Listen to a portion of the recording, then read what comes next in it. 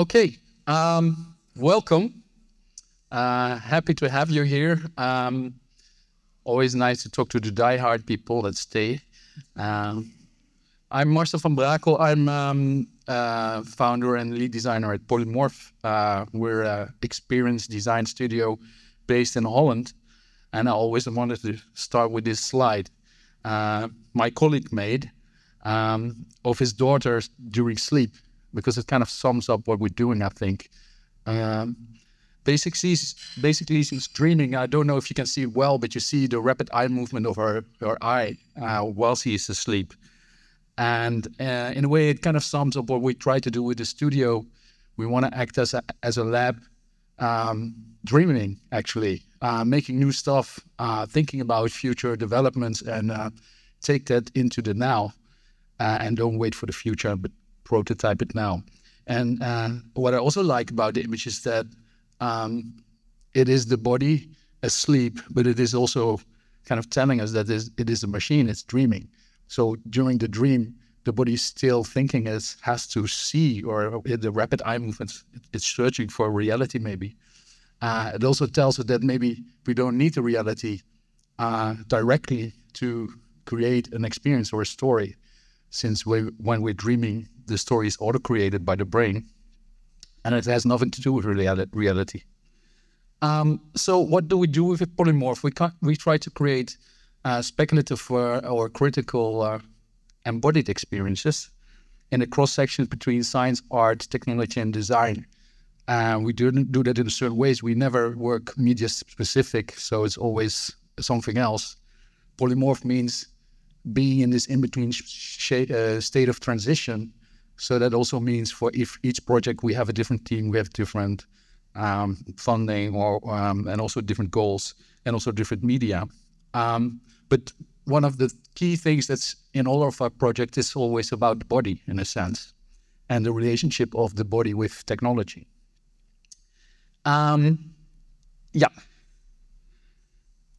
So I think Polymorf started off as a theater group. So I'm a filmmaker. When I graduated, then we moved into theater, and we created kind of location-based things where the audience was not like stationary like you are now on a chair looking at me, but we tried to kind of create fully immersive experiences also for the audience. So that often meant that audience would be in the set, able to interact with actors or with the space. And we always incorporate some kind of technology. It could be like you call that video tracking. We're working with drones, working with interaction. But in time we moved away from that into working with technology in different kinds. I will explain later a bit more about the projects. And like I already told, we try to design bodily narratives and also think about the relationship that the body has with all kinds of different things. And if you think about the body itself, it has these different dimensions to kind of have a reach into the world. So, of course, the body itself has all of this different sensory apparatus, and without them, reality would not exist for the body. So one of the key interests of the studio is like how the physical body builds reality models out of these sensory systems and create narrative out of them. In our vision, the body is kind of this predictive machine. Out of the sensory body, it kind of tries to predict, and it does that by creating narratives, actually. And then, of course, if you think about the human body, we're kind of hopeless. We're kind of in the middle if you look at biology. We're not very fast, not very tall, not very, maybe we're smart. That's maybe something that makes us exceptional. But if you look at the body, we're kind of mediocre. But with what kind of our intelligence gave us as a gift was of course the gift of technology, and the way that we use the technology in a sense to enhance our powers, enhance our reach into nature and the loss of nature. And that can be also in simple ways. I mean, you're wearing clothes, that's a simple technology for you to regulate your temperature and to be safe or protect the body. So I think there's this evolution of building ever more technologies able to create more and more power for the human body, in a sense. But I think even more powerful and also having more impact is the cultural systems that we create in our brain. So this storytelling machine. It's constantly creating new narratives and new understanding, and also tries to spread that by the act of storytelling. And in a sense, that's even more powerful than the technologies that we have. The stories are way more powerful to kind of create social groups, create bondage, create new visual ideas to kind of understand reality. So that's another interest of ours. And the final category that's often overlooked is that the body is, of course, completely interconnected with its surroundings, with the ecologies, and also the other life forms living on this planet. So with Polymorf, we want to tap into all of these different things, and we do that with long-term research projects. But to step back to the beginning, I'm going to have a really short deep into kind of stuff we did in the theater. I'm not going to play the clip because it takes too long, but we started off doing opera. And this was a project called Singmond, actually inspired by the work of a German writer, Marcel Bayer. He wrote an amazing book, Flughunde, about an interesting find in the bunker of Hitler Germany right after it was liberated. They found a sound archive, actually. And it was kind of a mysterious thing. They didn't know who put it there. And Marcel Bayer wrote a book about it, about a fictional character who kind of had this pseudo-scientific idea that the human soul is kind of situated in the human voice. And that was, we thought that was a very interesting, it's amazing book, idea for a theater play. So that created Singmond, and this is kind of the floor plan of the whole installation. It's really big, 21 by 25 meters. And we would put in all of the actors and all of the audience in this space and basically have like a lot of speakers around it and also a lot of speakers inside of the installation. And the audience would be completely free to do whatever they want. At the same time, there would be a collective experience of hearing what is happening in the bunker from all of these different characters. And that would combine into an opera, which was created with human voice or electronically processed voice. And this is a clip where we filmed what is happening with the human voice while you're singing. So it's nice to look at. This is your vocal cords.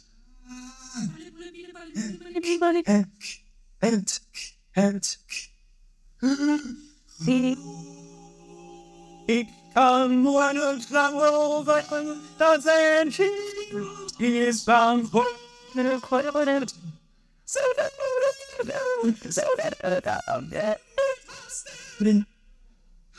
pretty cool. But we kind of made a recording, of course, in the hospital because you cannot do that live. And then we did a click track with the singer who was lip syncing really to the score. So we projected that next to the live action, so you could really have this insight getting into the body. Yeah, I'm not going to tell more about the theater background. Ask me later. But after my theater stuff, I started into immersive art, and we started with getting interested in the sense of smell of humans. We wrote a book about it, researching it. We were complete amateurs in it, but it was so fascinating and so inspiring that we made a full body of work with it, with a lot of different artworks. What I think most fascinating is about smell is that like it is interconnected to our limbic system, our emotional parts in the brain, and they have like this unconscious entry to the brain. So not even is the body kind of marks memories in the brain, and it marks the smell, but the smell is also a highway to these memories, and that makes it very powerful. But we all kind of also realize it's a data system, which is even more interesting, I think. At this moment, you might smile at each other, and the actual molecules are in your body. So that creates an immediately intimate connection. But we're also able to gather a lot of information on a subconscious level about smell, and act on it. To give one example, we can smell fear of each other, but we can also, for instance, women which are highly sensitive to smell, they can smell if another woman is just ovulating and she becomes more passive aggressive to that person. So it informs our behavior, very fundamental. And in the book we had like different topics we tried to focus on to understand smell. And when you think about the body and smell, it's also kind of interesting because we mostly think about our body as this confined space of the flesh. But if you include the odor of the body, it's able to kind of reach to places where you have been, or kind of go to places where the body wants to come. So in a sense, the body is also this etherical being which can reach in all kind of places, have a presence there without you knowing it, and in a sense kind of is able to time travel. So if we want to work with smell, you first need to control it. So for that, we created our own technology. And with that technology, we created our own kind of hit project, which is called FamousDeaths. I'm showing you a very fast trailer.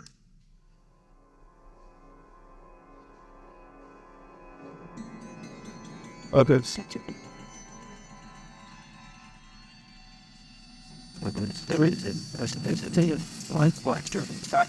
Oh, good.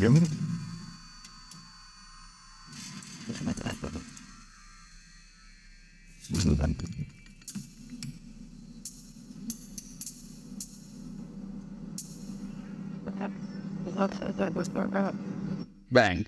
So FamousDeaths is an art installation in which you as an audience, you get shoved in a more freezing cell. And within the cell, you cannot get out. We don't have a panic button if you really want to get out.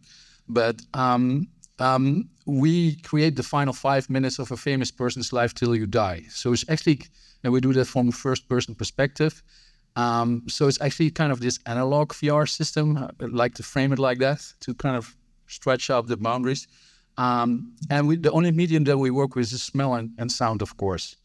And with FamousDeaths, you can choose to be Lady Diana or Whitney Houston or Gaddafi or Van Gogh and have this powerful experience. And we treated it really as a documentary piece. So we started off with a lot of research on what was this final minutes of a famous person's life look like. And for instance, in this case, we found police photos from from Whitney Houston's hotel just before she was working on a comeback. She stayed in this hotel. She used crack cocaine and stepped in the bathtub and got a blood rush, and she fainted, drowned in her own bath. But for us, it was interesting to kind of be a detective on all of this kind of material. Kind of, we could look, okay, she smokes menthol cigarettes and had a Coke, and this is actually the bathtub she drowned in. And you can see this gravy jar, and that gravy jar contained olive oil. So we knew that smell was there. So as in a documentary, we created the audio design and then worked with smell. Had like, I think, 12 smells for each story. And the amazing thing that during the experience, when we talked to a lot of the audience, a lot of strange things happened to the audience. Things that we didn't expect. This is the Gaddafi scenario. Gaddafi, of course, when he flies from Sirte, right before his death, he gets bombed by a French jet fighter, and he has to flee and hide in the sewer system. But in that moment, we use the smell of burned rubber in this more freezing cell, and a lot of people were saying, "Okay, you're heating up the installation." They would think we would also manipulate temperature, which was not the case. But it gave us a very interesting hint about this chemical body that we are. That this smell was automatically firing off flight or fight mode or hormonal response to the danger that was in the story, and that made people hot. And in that sense, they thought we were controlling the environment, was the other way around. So, getting interested in this relationship, direct manipulation, where not only the media is outside of the body, we try to figure out, okay, can we really make an interesting project? And that's actually our second long-term research project is still ongoing, synaptic theater, in which you kind of research, can we use the brain itself directly as a medium, as a space, as a media drive to manipulate or influence? And we started that research with trying to include that. The first idea was to have a hormonal transplant. So maybe I have my dog or something not human somewhere. Maybe I give him food, and at the same time that it's enjoying its meal, it's happy and excited, I get a shot of hormones having the same effect. And the next idea was like, okay, let's do that in a sequential way. Can we do a user journey, a story journey, with just only manipulating the hormones? We talked to a lot of scientists, and the thing is, the science is not there yet. So they know what a hormone does, but they don't know how a sequence work of hormones. So it was way too dangerous. We'll have to leave that as a research field. But then we thought, if we cannot input the brain, let's output the brain. And that was the spark for the entangled body, which turned into a real installation. This is the image of a medium, and he has an ectoplasma. This is this kind of in-between material world, the material world and the spiritual world medium of a medium to kind of interconnect the body with the spiritual world. It's at the same time, of course, fake photography, but it's interesting to think about how the technologies that we invent also tell stories about how we perceive the body and yourself. So the basic concept for entangled body, this is my song, is we use a BCR headset, brain-computer interface, to read out emotional state of the user. And out of that data, we can make a prediction on the emotional state of the user. And inside a certain pod, audience will sit down, and you see these pyramid shapes in midair, in between these pyramid shape, will project a computer representation of the emotional state. So we did research on how can we, for instance, create a sculpture, a digital sculpture of being relaxed or being agitated, and how would that look like, and how can we project that in midair? For this, we used ultrasound, so really, really low frequencies. And the interesting thing is, with that, we could build a sculpture in midair, hovering in the air. You could not see it, but you could feel it with your hands, because these speakers would pinpoint, vibrate on your hand. You would feel it, actually. And in that sense, we created an out-of-body sculpture of your emotional state, which was directly feedback. It was a direct feedback loop, because when I touch this body, it might change my emotional state, and in that sense, change the audio design, but also the sculpture. But if you think about it, it's really awesome that the digital body is there in the computer, but it's not there in reality until that I'm engaged with the act of sensing and observation, because then it sparks the thing in reality. So it's actually this quantum mechanic kind of thing that we built coincidentally. This is the outside of the pod, and you see these white spaces, and when people get in, you see them flash off, so you also know what is kind of the basic orientation of the brain activity during the experience. This is another kind of setup we're preparing. After synaptic theater, we stumbled upon this stuff, and this is like the survey of University of Helsinki. which is awesome. We mistook it for a heat map of the body because it's identification of where, if people are in a certain emotional state, where do they sense heat, pain, itches, all kind of bodily sensations. So they did a survey along a lot of people, and these kind of maps came out. But as I told you, we first thought, well, fuck, heat map, awesome. Let's reproduce that. So we did create stories, and then within the story space, we tried to kind of replicate these patterns with cold bags and hot bags. And it was pretty interesting. Of course, people would not start crying after heating up in a certain pattern, but it really was very immersive. It opened up the body or closes the body if you do it right. And it was so strong that we decided to do a project about it. And that became like the foundation of Cosmic Sleep, commissioned work we did for IFF in New York. And in Cosmic Sleep, we created our own technology to create heat animation on the body. So you would have a story, you would have a headphone, you would be a comet traveling our solar system. We would recreate the smell of the comet, and at the same time, you would have the heat animation on the body, feeling where's the sun, what's happening to me. And it's really strange because you never experienced that. You kind of, I know where the lamps are, so I know where to expect the heat. But if you can cool or heaten up the body in pixel mode, it's really awesome. This is the torture machine people have to lay down on. And this is the comet with a name I cannot speak.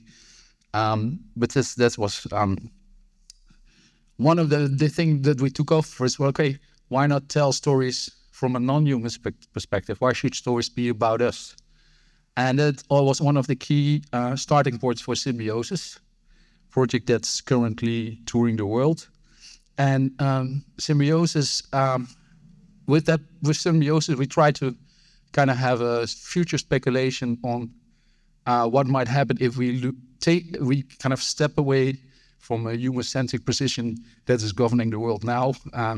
If you look at the environmental crisis, it's because we want all kind of stuff and think we can exploit the world, but it's obviously not sustainable. So we need to kind of move away from that to another future. And in Symbiosis, we want to kind of explore what happens if we are willing to share power and resources with other living things. And that might include plants or animals, but also maybe future forms of life. And we do that with a multi-user VR setup in which people have also a wearable with soft robotics that change the body architecture. And that is designed to kind of go and fit your virtual representation in the game. People enter the world in different spots and end up in the center, meeting each other in the sense. One of the key inspirations was this book from Donna Haraway, in which she formulates an answer or a possible answer towards overpopulation. And in the last book, there's an amazing story, Camilla's story, in which she has this futuristic idea about people trying to heal or save the planet by genetically merging or having offspring with endangered species. And I thought it was such an amazing idea to kind of incorporate that into a family tree to create new relationships with nature in this sense. And also with that comes the care of the environment. So that was like our backstory. And I always want to show this because this is human cell. It's this chemical robot that's doing all of these kind of things. But at the same time, the cell is, in a sense, any biology is symbiotic in a sense, because it is the melting of different proto cells into each other to become these more complex cell structures. So I always love that. And I think if we talk technology, And that was like also one of the biases when we started the project of Symbiosis, that in the future, I kind of suspect these worlds to merge into become one thing. This is my favorite image of my zone is dragged in your brain, in your nerve self. And next to it is research on xenobots, which are robotic systems created out of stem cells of frogs. And they can be programmed, created in a computer, selected and reproduce and create new stuff. And I guess the technology of the future is hybrid and biologic. So I'm going to show you a very short clip of Symbiosis in VR. It was the first redesign of my body architecture, and at first I loved it. My new designed hypersensitive hybrid body could sense realms of smell never experienced before. The mist of my human imperfections dissolved, revealing completely new layers of reality, beauty, complexity, and meaning. I could experience the hidden corporal pleasures of becoming with my insect kin, and the smell language of the butterfly flock would scale up the reach of my hybrid body for miles and miles. So this is how it looks like in reality. So people wear these leather suits. This is the Toad character, and it's full with all kind of robotics, basically inflatable systems. You can do it with liquids or with air. We use air, and each character has his own design, his own set of haptics, own set of smells, own set of food snacks, because it's fully multisensory. On storyline, completely different theme. And total, we have 5 stories like that, and they are parallel. So the interesting thing is also that it is this kind of social thing. You go in it, it's kind of a ritual, but if you step out of it, people immediately start sharing stories because they all experience something completely different. So I really like that part of the project. This is a prosthesis that moves to the neck when you're the multi-body. And this is a raw picture of the kind of inflatables that we created. And that was just like getting the 3D pre-print red work, making our own casts, and then just experimenting a lot because 90% was rubbish. But the system is controlled by these cylinders, and each time one cylinder goes down, it pumps up air to the suit pocket and it inflates. So it gives you a haptic stimulus of the body or a change of body architecture. And this is from the side. And like I told you, we also give food snacks. And for that, we collaborated with a Michelin star restaurant in Holland. They created vegan food snacks to go. So each character has 2 snacks in the story. And we use smells. So on the wearables, there are these canisters with liquids. And if you look at the white one, that contains a herb abstract that is triggering oxytocin production in the human body. And an interesting thing about oxytocin is often called the love chemical. It makes us bond with each other. When people are pregnant, they produce it to create more relationship between the child and the father and the family, basically. But what's often is misunderstood is not only positive. If people are not part of your kin group, it creates a distance and a more defensive pose. But for us, of course, it's a very interesting ingredient to create more bondage with your virtual self and with each other during the experience. Some of the artwork that we created, this was a creature that could decouple itself and have different functions. One would be defense system, the other would be eating, food system. This would be one of the main characters. She was a human and interbreeded with enhanced with butterfly smell antenna and other kind of butterfly traits, but she could not cope with the consequence and turned into this orchid flower. So that story was about identity change, but mostly of like cross species kind of identity change. This is the multibodies, like one creature living in the sea with multiple beings interconnected and also having one collective brain. And on the floor, that would have 3 people physically interconnected to become one body. And we were talking about in the previous speech, in this, we also, in the beginning, we experimented with one of the players being the head, and the other would be the slave of the head, only see what the head is seeing, but able to control the head with his hands. But there was so much motion sickness, we had to skip that. So now it's simpler. You can also be slime mold, which is an awesome character. I'm not going to get into it because of time, but it's awesome. And you can be an AI system. And they all tap into the same real Unity environment, but they have a different perception of the same thing. We're working on trying to fund an add-on to kind of increase put-through, because now we have a show with 6 people a run, but want to take that to 12 people a run.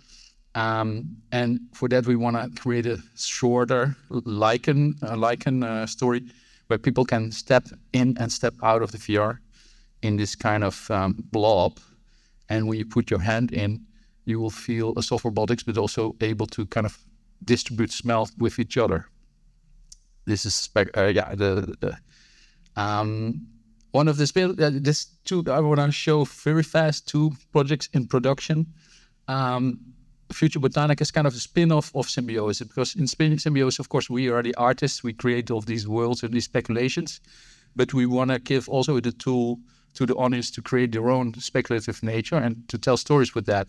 So for that, we want to do an AR, augmented reality piece, in which users are co-creating with the AI to create speculative new nature and plant that into real nature environments to create new kind of ecologies.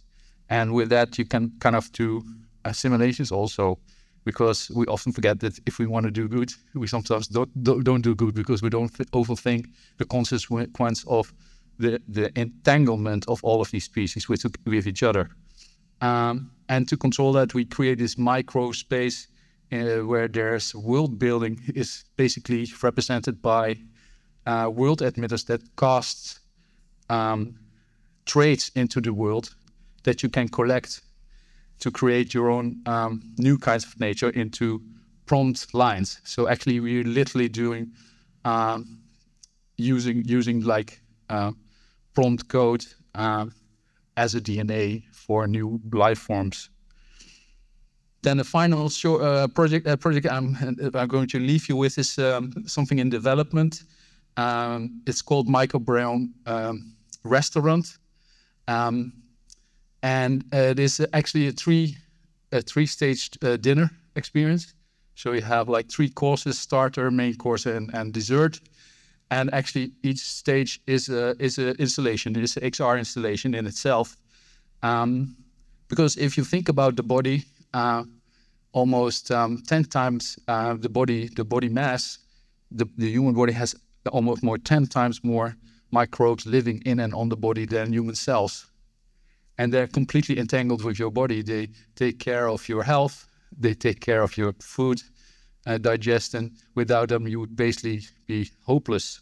So we are in this really intimate relationship with these microbiome organisms. And this whole project is about that.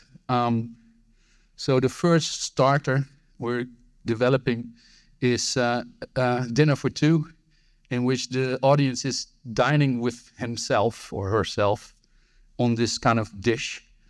You have to lay down in it with your body, and then a robotics arm will take you to a certain spot on the body. And that's equipped with cameras, so you can see yourself laying on the desk. But after that, you can zoom into the microbiome level. So then we turn into a full VR system where you can have a dinner for 2. So you can feed the microbiome on your body, and at the same time you get a food treat in your mouth. So that's a dinner experience we're going to create. Another project is some haute cuisine for the rectum. Since a lot of these microbiome, they enter the body through the rectum. So it would be funny. It's basically a performance, but you can also do it in a special program maybe. And basically we create these upside down chairs for a dining experience, you will have a story going with that, and we actually serve actual snacks for your rectum during that story that have an impact on your emotional state. So you can have a menu of 4 different choices, manipulating your microbiome in your intestines to have a staying effect on your mental health later after you left the experience. And we end up with another project. It's called Drinkable Memories, in which we create cocktails. And it's actually a virtual body hovering above this installation. And we've kind of found out this kind of new knowledge in the science that if you kind of each emotional state is basically handled with 3 hormones. And the mixture of these hormones determines the whole spectrum of emotional response. So that's pretty awesome. So, and not only the audience will be able to store their lived experience into the installation. They will have a visualization on how that's stored in the brain, but also stored in your microbiome, because each time you have an emotional episode, it creates liquids, of course. And these liquids change the liquid balance, the acidity, but also a lot of different things in the body. And in that sense, a memory is not only stored in your brain, but it's also stored in your microbiome and in your full body. So often we think about the body as being this one thing with its one brain, but actually it is this whole integrated system where all of these alien hosts and friends will help you in your daily life, but also giving you emotional states. So maybe a lot of stuff, but that's kind of it. Thank you for your attention.